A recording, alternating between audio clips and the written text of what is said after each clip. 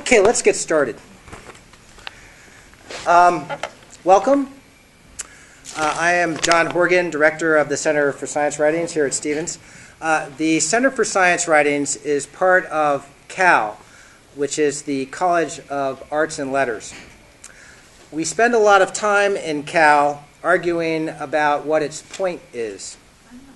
Because let's face it, engineering and science rule here at Stevens. So what can those of us in the arts and humanities do to avoid feeling marginalized? One thing that I like to do is point out what a lousy job science is doing at explaining certain things, notably our minds, which are both more familiar to us and more mysterious than anything else in the universe. Over the past few decades, scientists have invented amazingly powerful methods for probing the mind's physical substrate, the brain. These advances have aroused hopes that the mind will soon yield all of its secrets. But as the Harvard psychologist Howard Gardner has pointed out, puzzles like the mind-body problem and free will still defy conventional scientific explanation. Gardner suggests that understanding the mind may require a more literary style of investigation, like that practiced a century ago by Freud and William James. That brings me to our guest. Oliver Sacks is the modern master of literary mind science in the great tradition of Freud and James. Oliver is one of my favorite writers of any kind, fiction or nonfiction. I've read 6 of his books and loved them all. The Center for Science Writings has compiled a list of the 70 best science books called the Stevens 70. The list includes only one book by Oliver, The Man Who Mistook His Wife for a Hat, but that's because we only allow one book per author. Oliver's work consists for the most part of case studies of individuals whose minds have been profoundly altered by autism, strokes, Tourette's, and other conditions. Like a Victorian explorer, Oliver ventures into uncharted territories and returns with tales that help us see our mundane world anew. Most mind scientists downplay or ignore the irreducible uniqueness of each individual. But Oliver never lets us forget it. He once wrote, quote, "To restore the human subject at the center, the suffering, afflicted, fighting human subject, we must deepen a case history to a narrative or tale. Only then do we have a who as well as a what, a real person, a patient, in relation to disease, in relation to the physical." Elsewhere he says, "The realities of patients, the ways in which they and their brains construct their own worlds, cannot be comprehended wholly from observation of behavior, from the outside. In addition to the objective approach of the scientist, the naturalist, we must employ an intersubjective approach too." Oliver's latest book, Musicophilia, exemplifies his hybrid approach. The book reports on what brain scans and other instruments are revealing about the neural underpinnings of music. But Oliver embeds these findings within what he calls old-fashioned observation. "Above all," he writes, "I have tried to listen to my patients and subjects, to imagine and enter their experiences." So instead of giving a lecture today, Oliver has agreed to have a conversation with me, or to allow me to interview him for about 40 minutes or so, and then we'll open it up to questions from all of you. Then we have copies of 3 of his books here: Musicophilia, Uncle Tungsten, a wonderful memoir about his childhood fascination with chemistry, and An Anthropologist on Mars. So anyway, please begin by giving Oliver a warm welcome.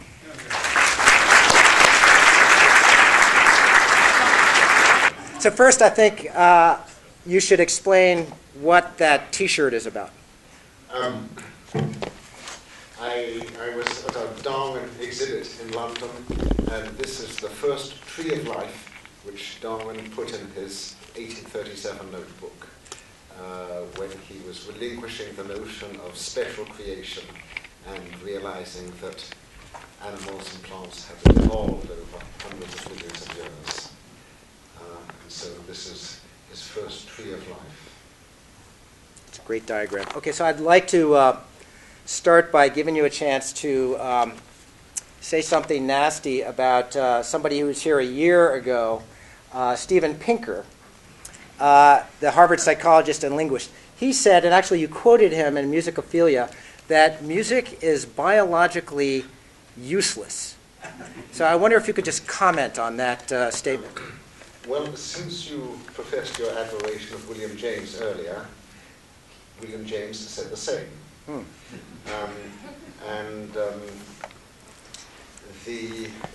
Now, as it happens, I got a long, angry letter from Steven Pinker. Oh, no. And but by that time, I had changed my mind a certain amount, and in fact, in the paperback of the book, there is a much more moderate statement about the evolution of music and Stephen's views, which sort of brought peace between us. Oh, that's good. Because I am by nature a reconciler, not a confronter. Mm-hmm. Well, so I wanted to ask you about the roots of music, because I guess there's a debate over whether language preceded music or vice versa. So you actually talk about a book by Stephen Mithin, The Singing Neanderthal, right, where he proposes that music actually came before language. Yeah, well, he I think has a notion of some form of communication which was both language and music, and that the two of them is later differentiating. Mm-hmm. Darwin wrote a lot about music, and he felt that music had preceded language, but Herbert Spencer, his contemporary, thought that language came first. I think there's a lot of evidence that they co-evolved in various ways, and that there is some overlap in the way the brain processes both, but also profound differences. Right. So that typically when people are aphasic, if they lose language, they're still able to sing and enjoy music. So there's another theory that you mentioned that I'd never heard of by Merlin Donald. In his book, I think it's called The Origin of the Mind. Sure. And I wonder if you could describe this theory. He says that culture begins with mimesis, and that rhythm is sort of the quintessential mimetic skill. Yeah. He's written. He was in Canada. I think he's in Pittsburgh now. He in this book he talks about the three stages of culture and mind,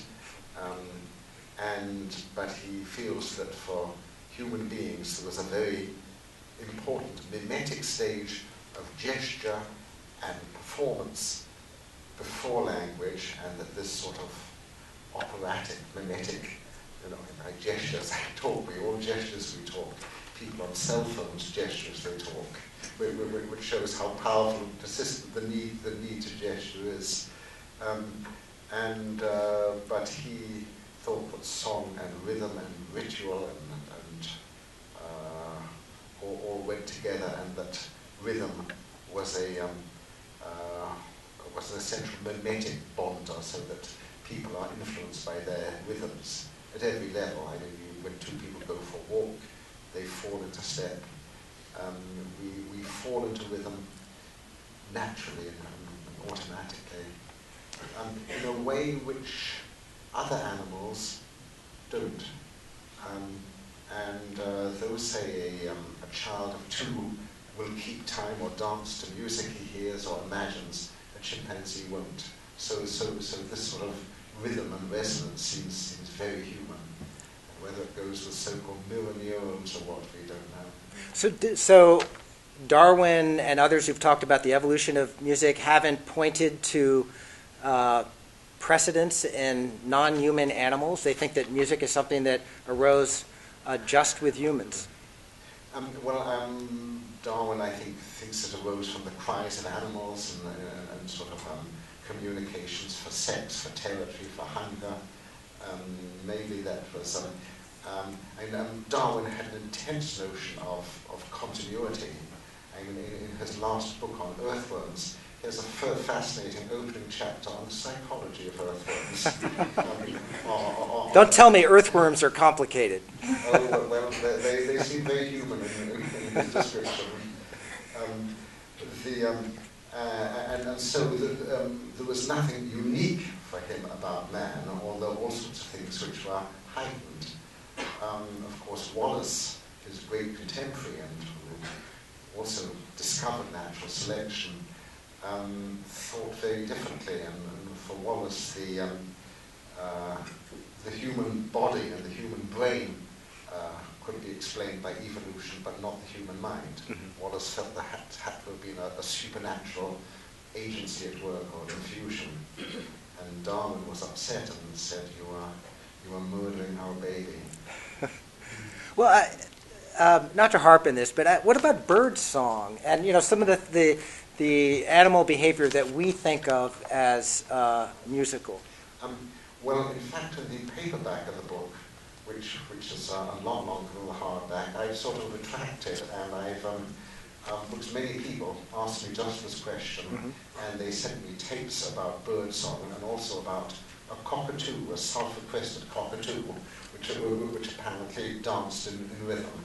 Yes. And so I've had to retrench somewhat there. I mean, generally now, there's a wonderful book called Alex and Me about a grey parrot. People used to speak of bird brains derisively, but with their few grams of brains, birds do as well as we do with 2 kilos. 1.5 kilos. We actually have... I'm sorry, but bird song is relatively fixed and formulaic, relatively. Yeah. Whereas I think our music, like our language in a Chomskyan way, can sort of go in infinite directions. Yeah. I just have to tell you, we have an African grey in my home, and whenever we put on, it's not any music, but Motown with a real beat, he bobs his head up and down with the music. Now we are often bobbing our heads up and down as well, so maybe he's just mimicking us. Well, this had to be looked at with the cockatoo, and visual cues had to be carefully excluded. But when they were excluded, it was clear that the cockatoo was responding to the rhythm of the music, synchronized with it in a way which, apparently only songbirds and human beings. I mean, it may be the same with whales, but not easy to investigate. So you have all these examples in your book of the therapeutic power of music to sort of integrate broken people. I wonder if you can talk, for example, about some of the patients that you described in your book, Awakenings, and how music therapy worked for them.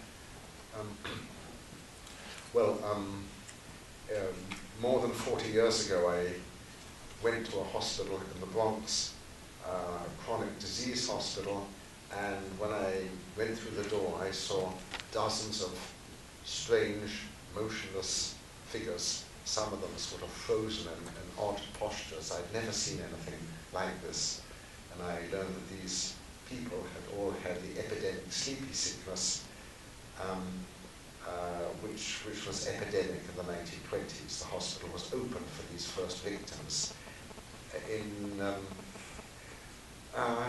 At that time, there was no medical or surgical approach which was of any use to these patients, but the nurse and others told me, and I at first didn't know whether, how alive they were, if they had an inside. But nurses told me that they responded to music often in the most amazing way, and that I saw this myself, how some of these people who were unable to take a step or utter a syllable, who couldn't initiate any flow, in fact go and flow immediately from music, and were immediately animated. I once took the poet W.H. Auden to see this, and he quoted an aphorism of Novalis, which was, "Every disease is a musical problem, every cure is a musical solution." I think this is only metaphorically true, but it's almost literally true with these Parkinsonian patients. And I think this is partly because of this human ability to synchronize with the beat, so that rhythmical music and the tempo of music would give them its own rhythm. And again, in Parkinson's, if you're not frozen, you tend to do things too fast or too slow. But if a Parkinsonian person sings, you can only sing in tempo. It's very difficult to sing too fast and too slow. You know, when Galileo was timing the descent of objects down inclined planes, there was no chronometer as accurate for him as singing a tune and timing it by doing that. And so there's this sort of almost magic power of music with Parkinson's. And although I have mixed feelings about iPods, an iPod can be very, very useful for someone with Parkinson's, although it may need to have some device for turning itself on. Because of course, if you're frozen, you may be unable to turn on what you need. So, and then separately, as I said earlier, I saw a lot of people with aphasia who'd lost the power to use language, but they could sing and sometimes recapture the words of songs. And this in itself was often I'm sorry, I'm aware of you people.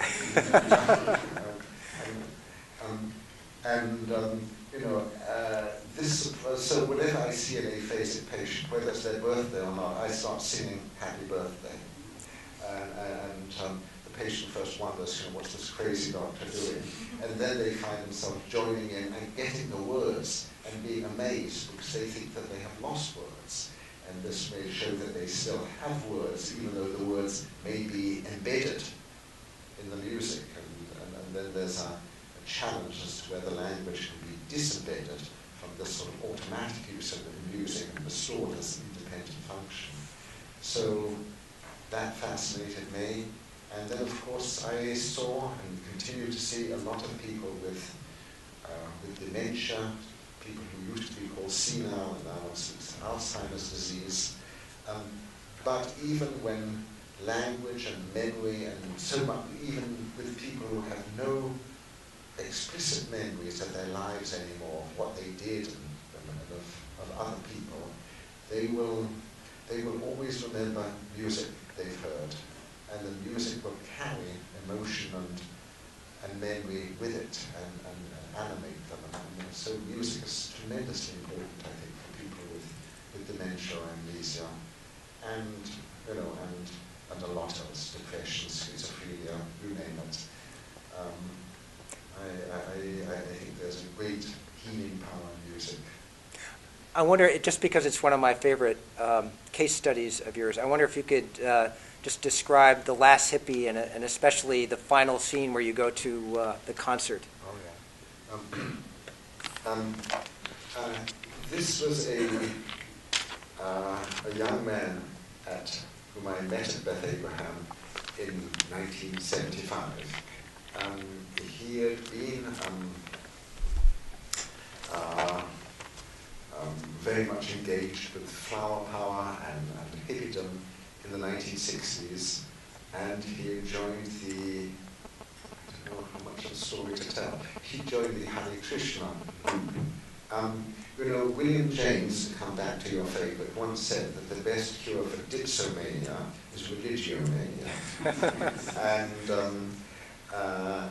and Greg dealt with a certain blood problem and a lot of sort of druggies found their way down to the Hare Krishna place on 2nd Avenue, and where they got into religion.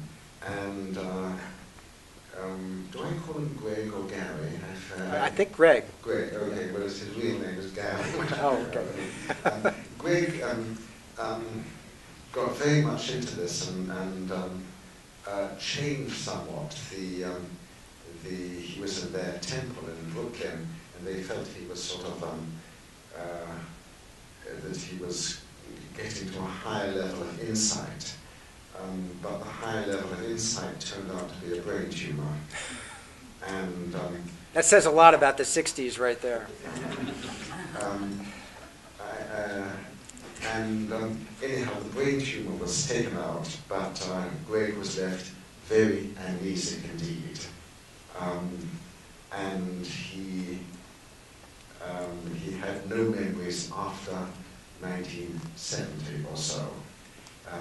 He loved the Grateful Dead. He would keep speaking of Pigpen, for example, as alive and well, although Pigpen was no longer alive and well.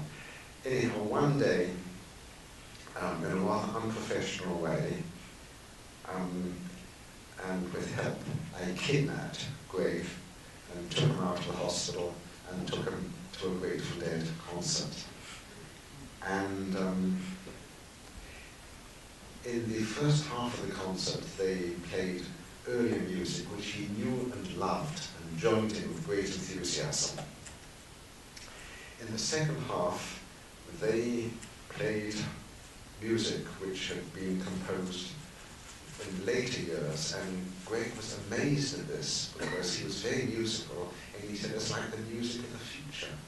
It's like the music these people, he said he could imagine they might have written music like this sometime in the future, and yet he was hearing it now. He was very, very bewildered. On the way back, he was sort of singing all of the things, but the next morning he had no memory of having been to the concert, though he did have some memory of the music, including what he called the music of the future. And but he was a very, very sweet man. Well, what I remember also at the very end is that you were part of it too. You were pulled into this, even though I assume you're not a Grateful Dead fan, but you got caught up in the moment as well. And it was just sort of an example of this powerful, integrative, social power. Mimetic and rhythm. Right. Yeah. No, I am rather shy by nature, despite sort of being a bit of a ham now. But I was dancing on stage, and a wonderful abandon, and it was sort of a marvelous feeling of liberation. So I have a question actually that came from the aesthetics class taught by Lisa Darling, the philosophy professor you just met a little while ago. And this has to do with savants. Lisa's class wondered, so you describe a number of savants who also have some kind of deficit, whether it's Williams syndrome or autism. And the question was, are any of this particular type of savant, are any of them, would you say, genuine creative geniuses, or is it just kind of a mimetic power that they have? First, I think almost by definition, all savants, the original, now offensive name was idiot savants, all of them tend to have difficulties with abstract thought and language, and many of them are autistic.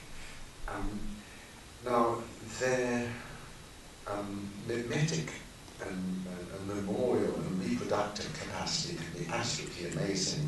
With, for example, with Stephen Wilshire, whom I've written about, from the age of 6, Stephen could just take a casual glance at a very complex building, possibly like some of these intriguing 19th century buildings you have outside, and then draw them very accurately. Once when I was with him, we were in a shopping arcade in Moscow, sort of hung with shop signs and Cyrillic, and he was able to reproduce the entire arcade with all the shop signs correctly. Stephen at 32 is as prodigious but also as limited as he was when he was 6 or 8. I don't think he has been truly creative, although he's hugely talented. But a man called Darrell Treffert, who has studied this more than anyone else, is convinced that at least some people, some savants, can be creative. Certainly among the musical savants I met, you find often great abilities to improvise and play with a tune, to get the structure and pollute it all sorts of different ways. Coleridge once distinguished what he called fancy from imagination, but you can have fancy in a very high degree. Whether anything truly novel and radical can come out is not clear. Although I think it certainly can in people who have so-called Asperger's syndrome, which they're not savants. And I think sort of Cavendish, the great 18th century scientist who discovered hydrogen and weighed the earth and did all sorts of wonderful things. I mean, by description, he had Asperger's. So the other question from Lisa's class is whether you think creative genius is always associated with some type of affliction and suffering. And that's a question I have even about some scientists, whether there is such a thing as just sort of a purely joyful, exuberant type of creativity, or whether there's always some sort of dark side associated with it.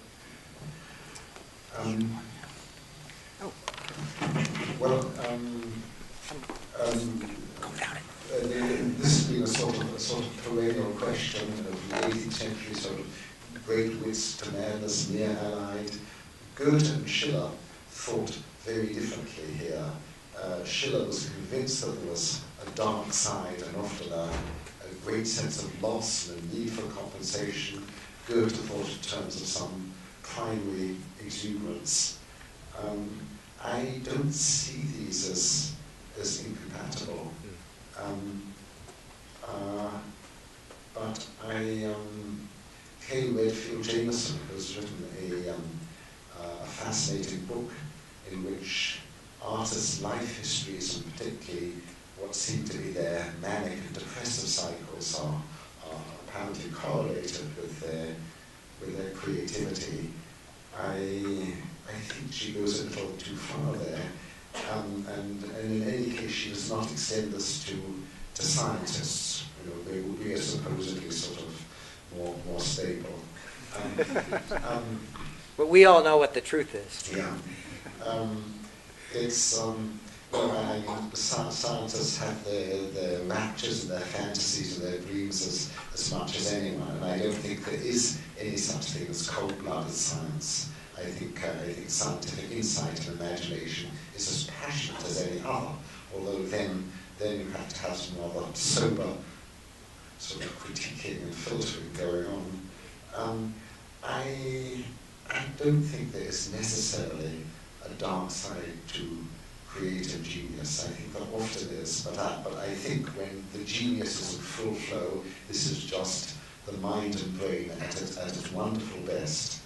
And I think it's an intrinsically sort of happy state. And although one can be deeply unhappy when it stops or when it's not there. So there was a remarkable episode that well, many remarkable episodes, but there was a dream that you described that you had in Musicophilia in 1974 involving German music. You heard it in the dream, and then it continued after you awoke. I wonder if you could describe that. I probably shouldn't have put that in the book. Well, this has been a difficult time. and I was very insomniac at that time, and taking a great deal of a now old-fashioned hypnotic called chloral hydrate. If any of you have read old detective stories, a Mickey Finn consists of chloral hydrate and alcohol. And I gradually be increasing the dose, and this had the effect of producing particularly vivid, tenacious dreams, which sometimes continued into the daytime, especially musical dreams. Some of the musical dreams I enjoyed. There was sort of a lot of Mozart. But there was one night I awoke, and there was some very unpleasant, I found very unpleasant songs going on, and I couldn't stop them. And I had a shower, I sort of slapped my face, and I had a cup of coffee, and finally in desperation I phoned up a friend and complained of this. I said, there's music going through my head. He said, what sort of music? And I said, well, they're songs, and they're in German, and I don't understand German. And he said, well, could I hum some of these songs? And I did so. And then there was a pause, and he said, Oliver, have you deserted some of your young patients, or have you destroyed some of your literary children? And I said, both, yesterday. How did you guess? And he said, these are Mahler's Kindertotenlieder, his songs of mourning for the death of children. And then I admitted that I had a crisis the day before when I flung out in anger from a pediatric ward where I'd been working, and then in a guilty state threw a manuscript of a book I'd been writing in the fire. And so that particular, I think with musical hallucinations, which are a central part of my musical book, as visual hallucinations will be a central part of a comic book, they're both, I don't think you can, there may be fairly clear neurological correlates of hallucination, but I think there also apt to be all sorts of psychic determinants. I mean, there cannot not be, because we are individuals. But there I was amazed at my cunning, crooked consciousness, sort of seeking down, and in another language. I hate Mahler, hate him, but not as much as Wagner. But coming up with the very thing which gave the clue. Incidentally, as soon as this interpretation was given, the songs disappeared, and I'm a great believer in the power of correct interpretation, sometimes in the right way and at the right moment, which is why I'm just entering my 44th year as an analysand. Well, I mean, we were just getting to it. Well, so the reason I seized on that little story is so Freudian. I mean, so it obviously indicates that there's something unconscious going on, and the unconscious is kind of giving you this symbol of something that you just went through that is causing you some stress. So that was my segue to Freud, and to ask you what kind of influence Freud has been on your work, either literary or scientific. What parts of Freud do you think are worth preserving? Which parts do you think we can let go? Big questions. Big question. Well, first, in terms of literary, if that's the right word, I love Freud's case histories, which I go back to again and again, especially the early ones, the studies in hysteria. Now, Freud himself said rather apologetically that these case histories might read like novels or like fiction, and this was not his intention, but that in fact the material demanded this. Someone who was also a great influence on me was Luria, the Russian neuropsychologist. And when I read a book of his called The Mind of an Eminist in 1968, I read the first 30 pages thinking it was a novel. And then I realized it was a case history, but the most detailed case history of a man of prodigious memory I'd ever read, but with all the style and the sensibility, the pathos, the drama of a novel. And so Freud for me has been a great teacher of case history and narrative. Now, I've no pretensions to being a theoretician. I'm very much, I keep very close to experience and description, although it would be disingenuous to say that you can't. I mean, Darwin himself said no one could be a good observer unless they were an active theorist.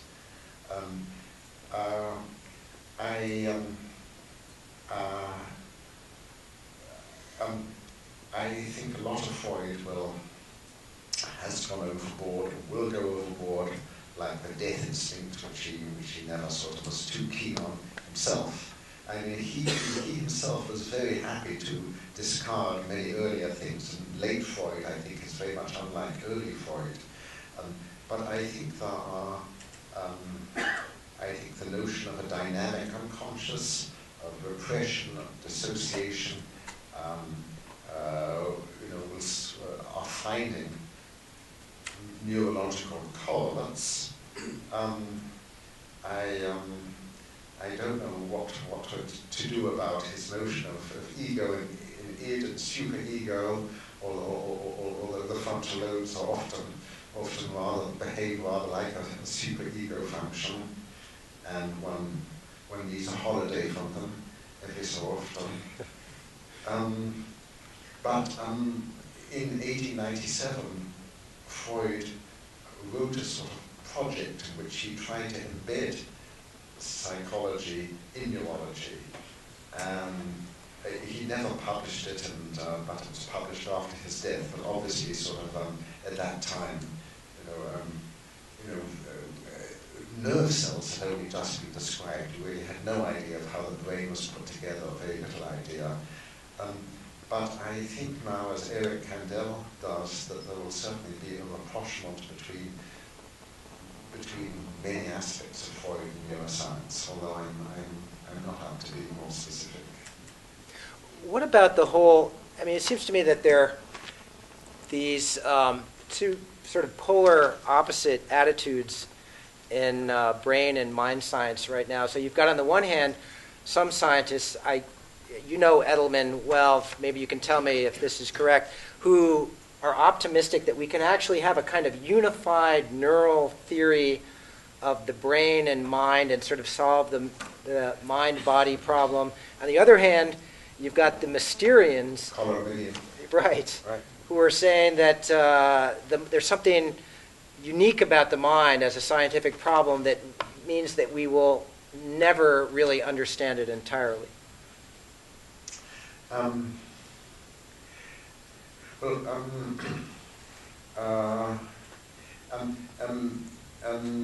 Edelman tends to say that neuroscience, compared to the reality of mind, is like a menu compared to a meal.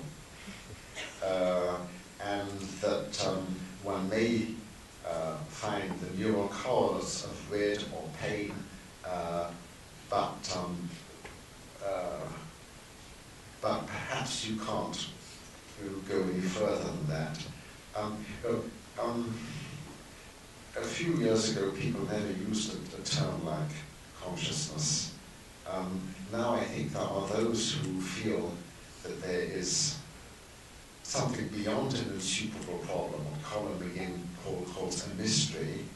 There are others who feel that it is a difficult problem, but one which we will solve in 20 or 30 years. I think Edelman partly comes there, and certainly he feels if we can't solve it, we may be able to simulate it.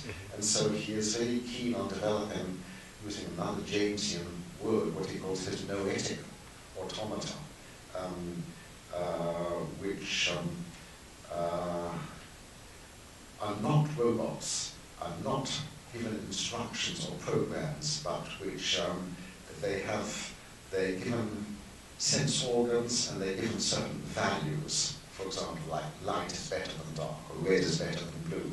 And given this, they will then construct a world of their own and in a way which even their master, their Frankenstein, can't predict.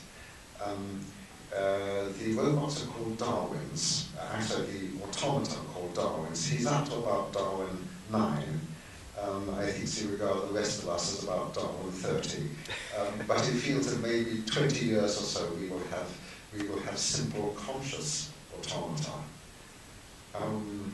I bet it still can't clean his house. Probably not.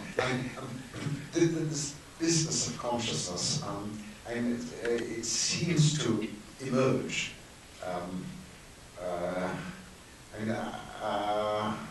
One uses consciousness in so many different ways. As I say, Darwin regards earthworms as conscious in a way. And certainly there must be some sort of inner life and pain and this and that. I would think even in sort of microorganisms, but certainly everything from reptiles and higher are able to make complex scenes and predictions and to map reality, and consciousness seems to emerge in the most natural way from nervous systems and to be embodied in them. But there is no analogy anywhere else in nature, so we can't form a metaphor. And Colin McGinn talks about, I think, conceptual closure here, that we cannot form any concept which is adequate to deal with consciousness. And I sort of agree and disagree with both of them. I would think that... I would also say that I got sick of the problem of consciousness, and I got so tired of reading books on consciousness that I went back to botany, which is a favourite science, and plants aren't bothered with consciousness. Bless them. Well, as far as we know. Well, they do have sensors and reactions. Insectivorous plants are wonderful. In fact, Darwin once said of the sundew and insectivorous plants, he said, it's not only a wonderful plant, but a most sagacious animal.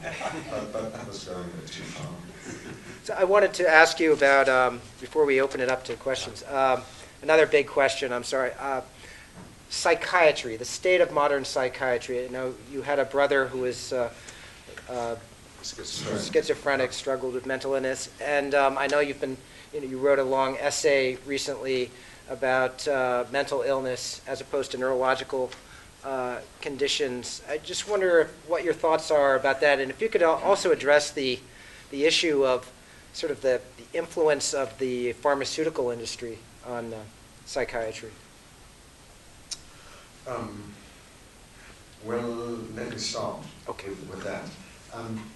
Prior to the 1950s, there were no drugs which were considered specific for psychosis or mania. People were given sedatives, they were given barbiturates or bromides or chlor, paraldehyde, which was sort of damp them down generally. When thorazine and other drugs came in the early 50s, it was at first imagined that these might target the psychosis, or as it were, the psychosis-producing parts of the brain, as these were imagined to be precisely, and so relieve someone of psychosis. And this went along with a general move to deinstitutionalize patients, and thought to sort of get them out of the asylums, medicate them, restore them to society. None of that has worked too well, and especially in New York City. The early antipsychotics were dirty in the sense of often having many unwanted side effects, but they could also damp down emotion and imagination generally, and many people did not want them. And again, one may want one's own psychosis.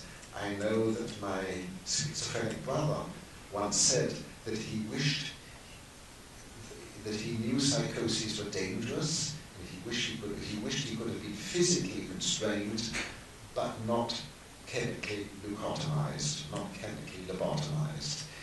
But he said that he thought that for him, his psychoses, whatever was going on in the brain chemically, was also a search for value and meaning, and for trying to reorganize a world. And that if he'd been permitted to do that, perhaps he would have come out of psychosis sort of clearer. And there's some evidence that this can sometimes be true. I think now there are now much cleaner drugs, but I think it is clear to everyone that drugs alone are not enough. And I've been especially interested in therapeutic communities of one sort and another. I was recently at a fascinating community in North Carolina, which although it uses drugs and psychotherapy as much, but no more than is needed, it also provides work, companionship, fresh air, diet, music, and everything to make a life. And so and these things are not marginal. I mean, the sort of work, I mean, Freud saw the great healing things as work and love. And work and love act on the brain. Everything acts on the brain. If anything is effective, it's altering the brain, whether it is conversation or work or love or drugs or music. So I think we, although in a way sort of drugs are cheap, one needs a total existential approach, and one aimed at the individual and not just at the disease, if indeed disease is an appropriate term. Yeah. Well, thanks. I bet some people out there have questions, so let's open it up. Susan. Since you were just talking about therapeutic communities, I thought that the ideas of Ronald Lang are sort of déclassé now. Are you saying that he was onto something? Did everybody hear that? No? Oh, Susan asked about the ideas of R.D. Lang, who was a British psychiatrist who had proposed some of these community-type treatments for mental illness.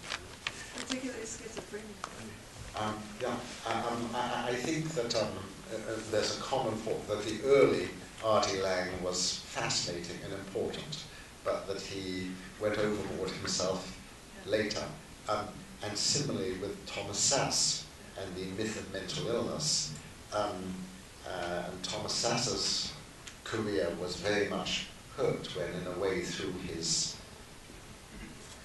what was regarded by the courts as negligence, a schizophrenic patient of his, I think, committed suicide.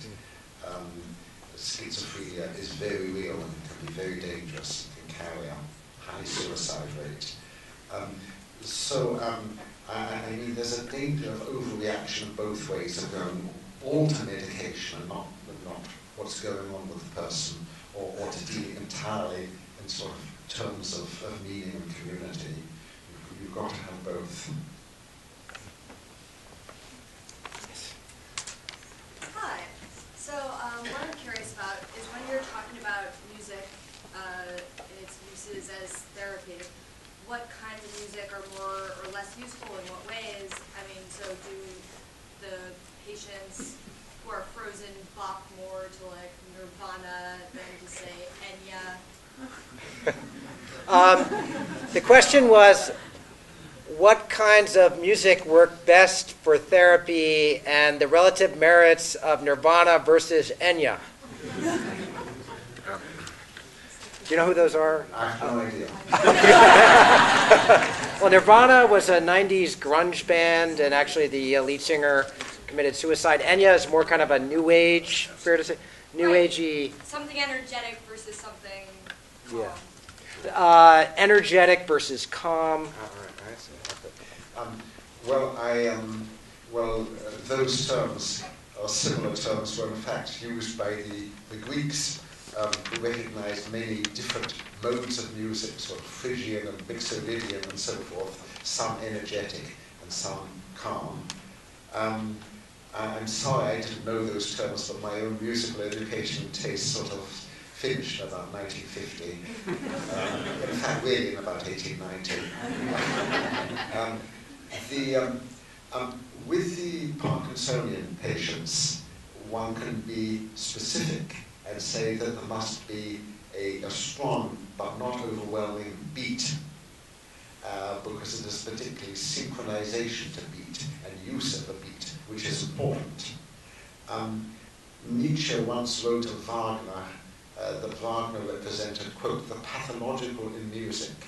And the pathological for him was, quote, degeneration of the sense of rhythm, an endless melody. Tristan.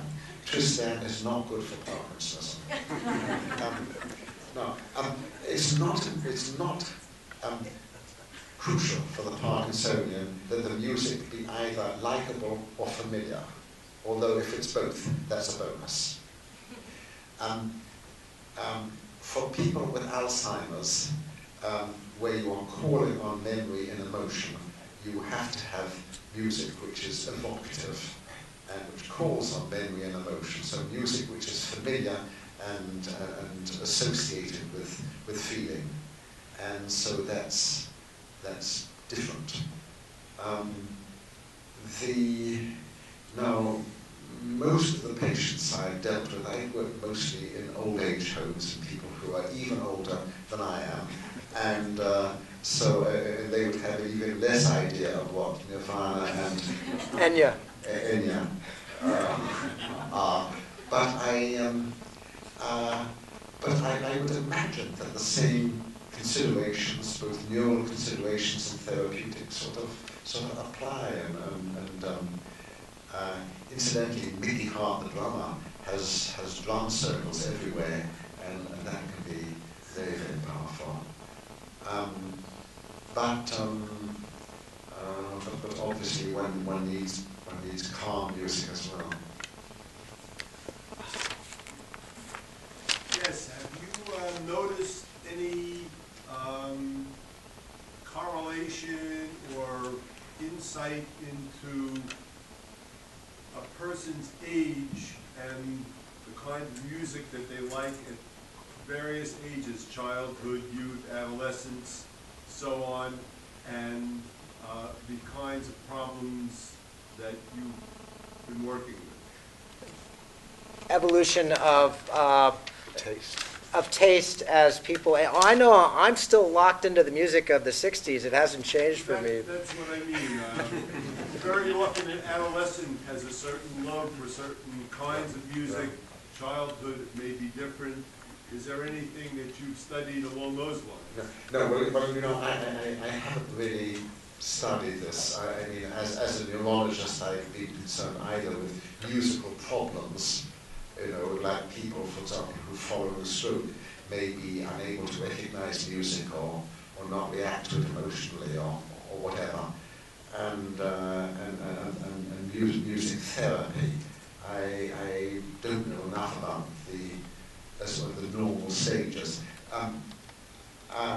In general, I think people do tend to get locked into their earlier tastes. I admit this, possibly with shame. I don't know. I grew up in a house full of classical music. I was not exposed to popular music or jazz, and I've not been adventurous. Although now actually I've been approached by a remarkable bassoonist, Dan Smith, a bassoonist, who actually came and paid me a visit with his bassoon, and I may be altering. When people have musical hallucinations, which can be especially associated with deafness, the hallucinations are nearly always of music they were exposed to early in life. They may not necessarily have attended or liked it. I mean, it tends to be popular music and hymns.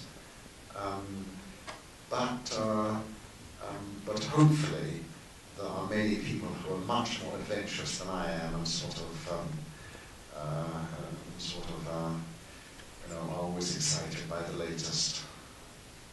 But can you describe, though, the incident that's right at the beginning of your book where the man is struck by lightning and he suddenly develops this overwhelming passion for classical music? Yeah.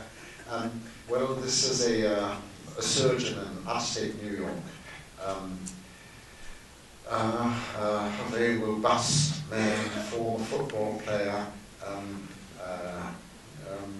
not really musical. He had a few piano lessons as a child. He didn't get anywhere. Apparently he had no taste or talent, and never had a piano in the house. And in '94, he was, this was just really before cell phones came in. He was on an outdoor phone speaking to his mother. There was a storm in the distance, and then suddenly the storm was on him, and a bolt of lightning hit him, flew out of the phone, hit him in the face, threw him back several yards, and in effect killed him. That's to say, it gave him ventricular fibrillation and his heart stopped. He then had a strange episode which he puts a mystical interpretation on, in which he seemed to be floating above the ground and looking down and seeing his own inert body being resuscitated. He also had some ecstatic visions of heaven and whatnot. Anyhow, he was resuscitated, somewhat to his annoyance. And then appeared to be pretty much himself. He had some memory problems for a week or so, but then these disappeared. He returned to work, but then 3 weeks later, something very strange started happening. And in the course of a weekend, he first developed what he called an insatiable passion for classical music, and for Chopin in particular, and bought many CDs. He then wanted to play what he was hearing, although he couldn't read music, and he then wanted to compose. And so he was taken over by music, and this lasted. He continued to work as a surgeon, but he would start getting up at 3 or 4 in the morning. He got a music teacher. He learned how to notate music. Music started to come to him. He felt he had a sort of telephone line to heaven. There was a certain grandiose feeling. He felt that God had provided a lightning stroke, but also the person who resuscitated him, also the particular neural changes which made him a musician, and it was now his mission to bring music to the world. And indeed, he does this. He is a very respectable performer. He has composed several pieces, one of the most recent of which is his Lightning Sonata. The acquisition of language is very critical.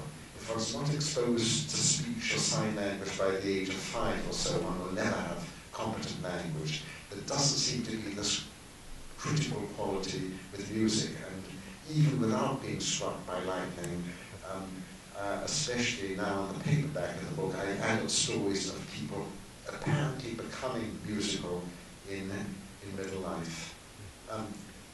One interesting one, you mentioned Stephen Mithen, who wrote a book called The Singing Neanderthal. Mithen describes how he himself, as a boy, was asked to sing in front of a class, was ridiculed, was humiliated, was told he couldn't sing, he was tone deaf, that he was not musical. He accepted all of this, he said, and avoided music for the next 30 years. And then in 06, he started, in 07, he started on an experiment. He decided to take a year of singing lessons and to go through with it, however, whether he liked it or not, whether he did well or not, and to get functional brain imagery before and after. To everyone's surprise, especially his own, he enjoyed the singing lessons, he became rather good, he joined a choir, and if you look at an issue of the New Scientist for earlier this year, you can compare for yourself what the brain, the activations of the brain before and afterwards. So this, in fact, is a very beautiful sort of personal and neuroscientific story of someone who had been inhibited musically, but had then really acquired musicality as an adult. And I think it's an important story, because I think a lot of us have been told, you can't draw, you can't sing, you can't write, and carry this sort of internal accusation with us for decades. I really can't sing. Anyway, yeah. I'm a musician professionally, and actually that happened to me when I was 12, but I was not hit by the light. So Well, you suddenly developed I started to talent. play, yeah, when I was 6 or 7. I'm not But- here. I'll But the feeling came when I was 11 or 12, and then I practiced piano for 12 hours a day. So my neighbors were So she said at the age of 11 or 12, she suddenly developed a passion for music. When I was 5 Oh. or 6. But actually, that was not my question. My question was about memory and playing.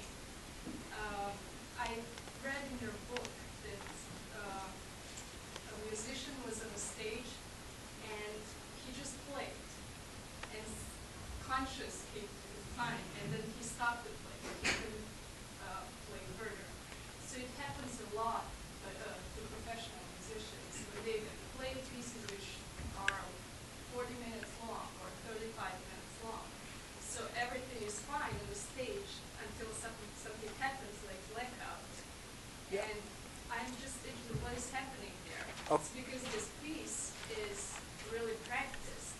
And Let me try to summarize that. I think she's talking about, if I'm right, these cases of extraordinary memory of some musicians where they're playing a very long, complicated piece, maybe 30 or 40 minutes long. And in some cases, if they are, it sort of all comes in a block. And if they're interrupted, Right. then warm in a virus, in a computer. Something happens and you don't know where you are. Let me give you an analogy. I was in a restaurant, and the waiter brought out a long list of specials, and I thought I heard a particular tuna thing, and I asked him about the tuna, and he looked bewildered and produced the entire list again. So he only had the list en bloc. But I think it's where there's organic continuity with poetry or music, it has to be remembered partly in time. And although there'll be thematic things, but a conductor will, for example, say, go back to bar 110 or something, because a new theme has started then.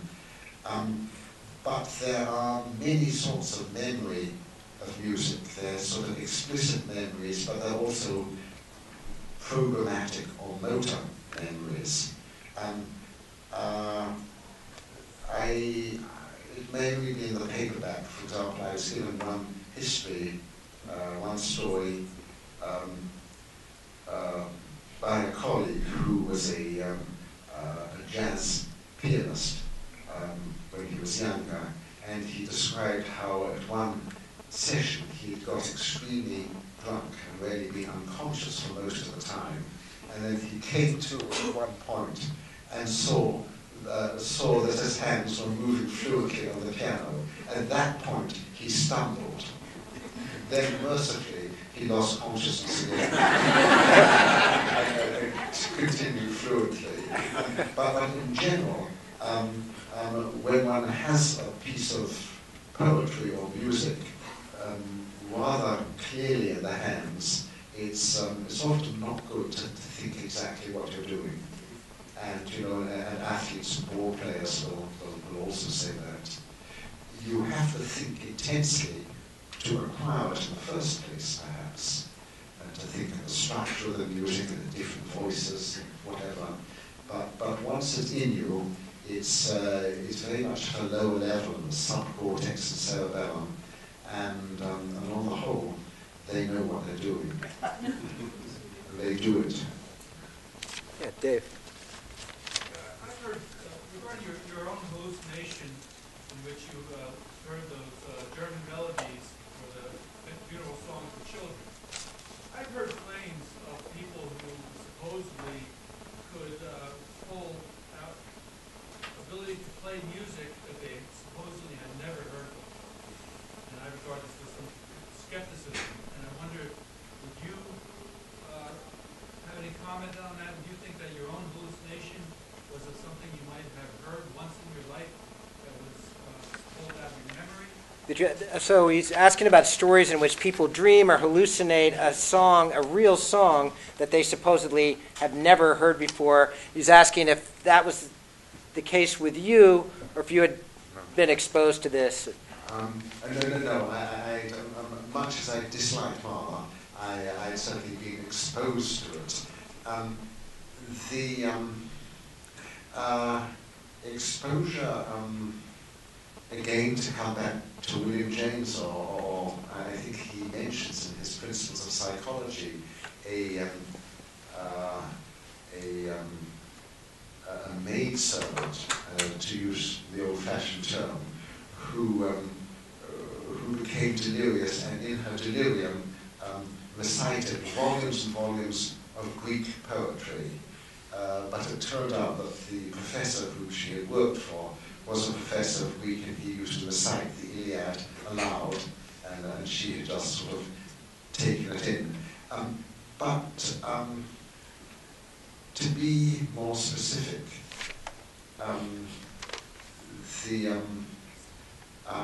sometimes people will hear a song or write a story or something thinking it is their own, and I think that one of the Beatles did this, and then it turned out that this was something which someone else had written, and a sort of lawsuit came up for plagiarism. But there can be unconscious plagiarism, or cryptamnesia, so-called, in which you think you are hearing or dreaming or inventing something for the first time, but in fact you have heard it in the past. So, what are the musicians at the back? Much of your discussion today has been about the mental stimulation with like Parkinson's patient that heard a beat and came to life. I was wondering, in any of your travels, the difference between the natural production of music, like the deaf person who can touch the piano and feel the music, and then participate that way. Have you seen that in any of the specific illnesses where something not coming from a speaker but from a natural instrument has a different effect? The different therapeutic powers of actually producing music, playing a piano, for example, as opposed to just listening to music. No, I think this is much stronger. I got one interesting letter from a man with a bipolar, manic depressive disorder, who felt that he could alter his mood by playing music, but not by listening to music. And I think playing music is always more powerful if that's possible. The other musician. I'm wondering, you spoke a lot about the correlation between rhythm and the therapeutic pieces in your practice. Are there other elements of music that you've noticed correlations? For example, there's pitch class. Has that ever come up as being something that you've been able to derive correlation? What was that term? Pitch? Class. Pitch. Like something's a high pitch or a low pitch. Okay. I heard this as Hitchcock. Yeah, it's a unfamiliar term to me too. So the therapeutic power of rhythm as opposed to pitch or melody, maybe Or harmony. or the other various elements that comprise it. Because you spoke mostly to rhythm, but certainly there are plenty of pieces. Yeah. Like the Adagio for Strings by Barber. It has this very sweeping intensity that's basically caused by a rising pitch. adagio for strings, rising Yeah. pitch. Yeah. People would say that that has a fairly non-existent No, I mean, I think, I won't say all, but the emotional and evocative power of music obviously goes with the melody and the harmony and the richness of modulation, and I don't even know that there is any pure rhythm as such, although rhythm's always an element. But Actually, I want to ask you a question that... something is, just going back to the previous thing, a nice example comes to me. When Helen Keller was 11 years old, she wrote a short story. And people were amazed, this deaf-blind girl writing a short story, and it seemed very good, and it was published. And it then turned out that the story was very close indeed, sometimes a verbatim reproduction, and other times a paraphrase of a children's story which had been written 5 years earlier. Admiration turned to accusation with Helen Keller, and she said, "I thought I invented it. I've never heard this. I don't know." Anyhow, it turned out that this story was read to her or tapped into her hands when she was 7. Now, many people came to her defense, including the original author of the story, who said that she was amazed at the powers of memory of this little girl, and also that the story had been improved, created by Helen Keller, and also by Mark Twain, who said of himself, he did this all the while. And Mark Twain described how when he published one of his books, a friend said, "I always liked that epigraph." And he said, "What do you mean you always liked it?" And then it turned out that the epigraph was in fact an Oliver Wendell Holmes collected poems. And Mark Twain wrote apologetically, saying that 2 years earlier he'd forgotten this, he'd been reading a lot of poems and somehow the epigraph must have been on top. And Oliver Wendell Holmes said, "Don't worry, I do it all the while." And in fact, much of culture must be based on unconscious borrowing. You call it plagiarism if you want, or in which one experiences as coming from oneself an original and new and unprecedented something one has encountered. Yeah, actually, I'll just... I don't want to forget to ask you this one question. You know, you said that you're not somebody who theorizes much. You prefer observation. You had a section in your book where I thought you proposed a kind of theory of everything based on rhythm. It was sort of borrowing from Merlin, Merlin Donald. And I wonder if you could just sort of elaborate on this. So the idea of rhythm as something that can bind us socially, rhythm can bind the broken parts of a self as music therapy, and also rhythm, these synchronous oscillations that Francis Crick and some other neuroscientists have said bind different processes in our brain together into a unified self. Things that fire together, wire together. Right. Certainly going back to that Grateful Dead concept, we were all being synchronized away by rhythm. But one can imagine that 500,000 years ago, this human proclivity, which you don't have, you may have in cockatoos, but you don't have it in chimps, you don't have it in pre-human primates. One can imagine that sort of singing together, dancing together, doing things together, work songs and hoeing together. I do think that rhythm is very central in togetherness. A specific example which fascinated me was seeing 30 people with Tourette syndrome with sudden tics and lunges um, um, and also all in somewhat isolated theoretic worlds of their own, and out of sync with each other, being brought together in a drum circle, and they were typically some of the Tourette's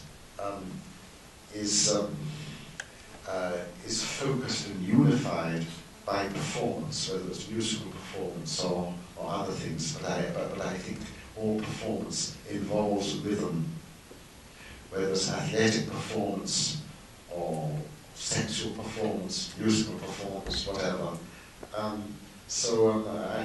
think rhythm is a great unifier in the nervous system at many levels and between people. But I wouldn't call it a theory of everything.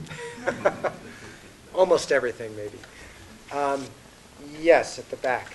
I'm wondering, as a physician, what your recommendation would be for the integration of music therapy into clinical practice, in a practical sense, in all levels, neurology, primary care, specialty work. I'm just wondering what your recommendation. Whether you think it would be a good idea to try to integrate musical therapy into all levels of medical care, neurology, psychiatry, basic clinical care. The start of formal musical therapy probably came in World War I, when musicians would sometimes come into these wards of the wounded to try and bring them some pleasure, but it was also noted then that sometimes pulses would steady and blood pressures would come down or come up or whatever, and there would be all sorts of physiological effects. Now, for myself, I'm afraid my experience is confined to seeing the power of music with neurological and sometimes psychiatric patients, and in chronic disease hospitals where basically people are there for a long time.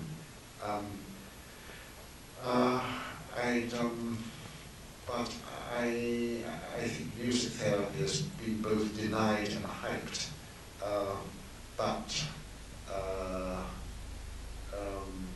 there needs to be much more of it, I think. And it's also cheap in a good way. I said drugs were cheap in a bad way because sometimes it can do so much.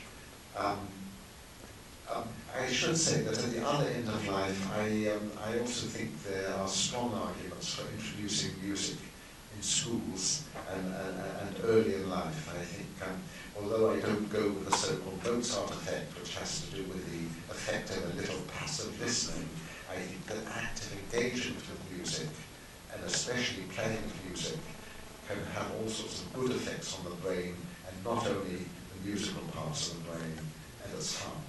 So I'm very much more, and now we will have an intelligent president, and one who values intelligence. I hope that many aspects of sort of medicine and education and culture will, including music, will be seen to have funded.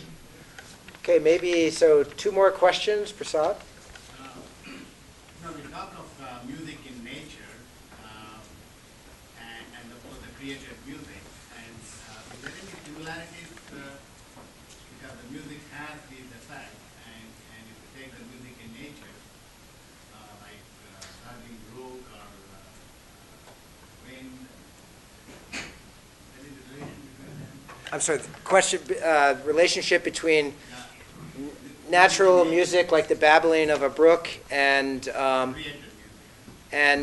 human creative music. So, well, of course, the sounds of nature have often inspired composers. Babbling brooks are central for Schubert or the Danube or whatever. A lot of the music, especially in the 17th century, contained sort of imitations of bird sounds and so forth. I don't know how much one should extend the word music. I mean, again, of course, metaphorically, people spoke of the music of the spheres, And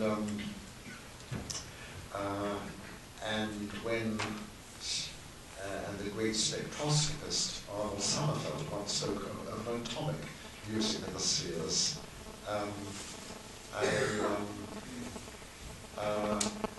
It's said that I think that the universe, in fact, is emitting a note which you can't hear because it is 57 octaves below middle C, and the wavelength is sort of many light years. But certainly you see rhythm everywhere. You see oscillations, and these have to synchronize and have some, perhaps light which is sort of braided together of electric and magnetic fields is a sort of synchronization like that. And now, of course, people talk about string theory, which again has a sort of musical. I don't know. I'm actually somewhat against. Havelock Ellis wrote a very nice book called The Dance of Life, which goes all the way from the atomic to the human. But except in a metaphorical, poetic way, I think somewhat against extending. I think one needs to differentiate human music from natural music, even though human music may contain it. Okay, the last question goes to another music professor. So I really enjoyed all these topics. I came in a little bit late because I was at a meeting. I don't know if you talked about anything regarding spirituality in music therapy. I have worked for over 30 years in churches as a music director and played thousands of services. However, the most dynamic and most compassionate service for me was a funeral mass. It's such a very tough time in people's lives. And I've seen the emotions of music encourage people to release their expressions, not their expressions, their emotions, and it helps them get through this traumatic situation. And then later on, get all kinds of letters of thanks saying, wow, the music really helped me get through this. Do you feel that there's any compassion to speak about regarding? Asking about the healing power of spiritual music, particularly at funerals, helping people grieve. Well, first, a memory comes to me. I describe it in the book. A couple of years ago, I cycled down to the end of Manhattan. I had forgotten that it was 9/11. And I started to hear music, and there was a young violinist playing the Bach chaconne, and 200 silent people who were just listening to this, and somehow their feelings were flowing out. They were grieving and being consoled at the same time. The music seemed to somehow mirror their feelings better than any words could have done.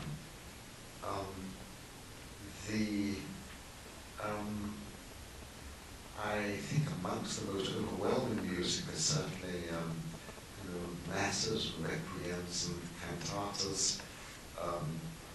which I'm actually due to next week have an do some functional brain imaging on myself to sort of try and see what goes on in the brain when I react emotionally to music and play music in my mind. But the music I'm selecting is all from Bach's B minor Mass. Why I should, an old Jewish atheist should use a Bach B minor Mass, I don't know, but there you are. It gets me immensely powerfully. But I would think that that one of the primal forms of music, and something one finds in every culture, is religious music, ritual music, music for celebration, music for mourning, and I think one of the mysterious things is that the music, which can be infinitely sad in a requiem, can also console one at the same time, and in this way, I think it's like sort of tragedy and Aristotle's catharsis. Thank you very much, Oliver. That was wonderful.